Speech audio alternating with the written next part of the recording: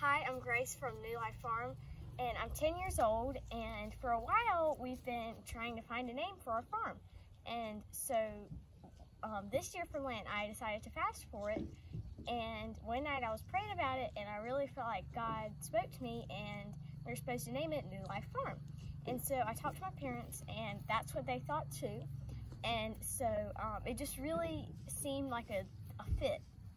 It just seemed like a fit.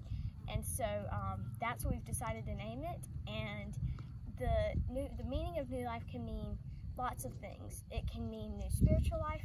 It can mean actual new life. It can mean lots of different things. But for me, it just means new life, like new happiness and new joy, this is what I find joy in.